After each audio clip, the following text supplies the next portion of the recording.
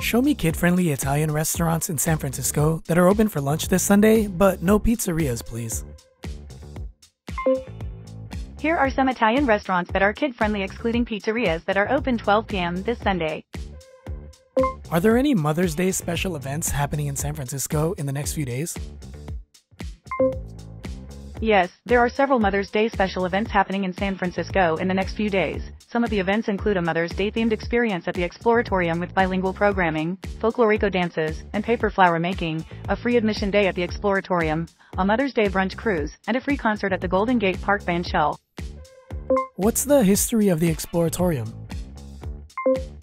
The Exploratorium is a museum in San Francisco that focuses on interactive exhibits and hands-on learning. It was founded in 1969 by physicist Frank Oppenheimer and has since become a popular destination for both children and adults.